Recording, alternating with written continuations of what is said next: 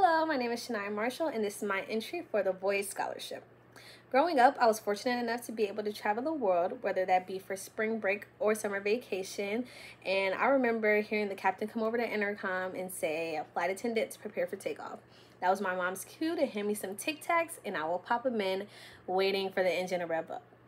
I would gaze out the window as we would roll down the runway, ready to see the world below my feet. It was just like such an amazing feeling knowing the world was your oyster right once you took off and you could go anywhere. In the moment, I didn't know that aviation was my dream, but in hindsight, it was just perfect for me. My dream and my hope for the future would be to expose aviation to more people, especially our youth. Our youth is our future, and I think it's important for them to know that you don't always have to have a realistic career field. Aviation and becoming a pilot isn't the norm, but it also leaves the world at your fingertips, and you could just literally have any experience that you would want.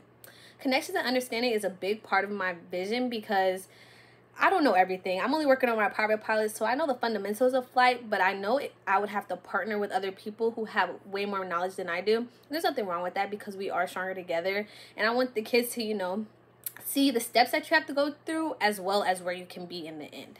I think this program will help me tremendously for the connections so I can be put in the rooms with people who know how to make my dream become a reality. It won't be easy, but I feel like the most important part of my dream is that I want to stop the notion of aviation just being a childhood dream rather than a long-time career like I had thought initially. And I want everybody to know that aviation is more than just what you see on TV. I appreciate your consideration, and I look forward to becoming a part of the Voyage team.